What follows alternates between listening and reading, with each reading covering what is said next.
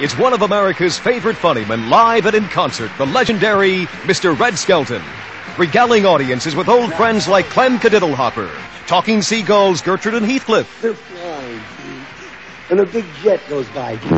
She says, good heavens, did you see how fast that bird was going? He says, I saw. So what? Your tail was on fire, you go that fast too. And the most brilliant pantomime ever seen on the American stage. So see why Red's still hot and continues to enrapture generations of faithful fans. Now you're going to listen to this. Have a blast with Red Skelton's Funny Faces, Part 3.